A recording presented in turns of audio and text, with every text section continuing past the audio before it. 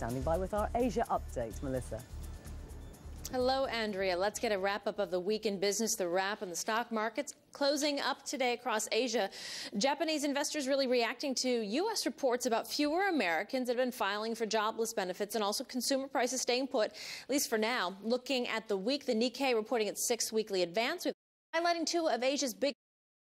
Some news on Google today to make sure you're aware of. According to January of this year, when Google's owner said the site would no longer filter its Chinese language website, the California-based company making that decision after discovering its computers had been hacked from inside of China. And also a battle brewing over whether China should revalue its currency has really stepped up a gear. So much so, when asked if calls by the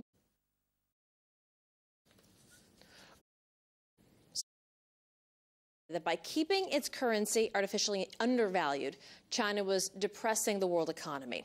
That's a wrap from the world of business here in Asia. Back to you in London. Thank you.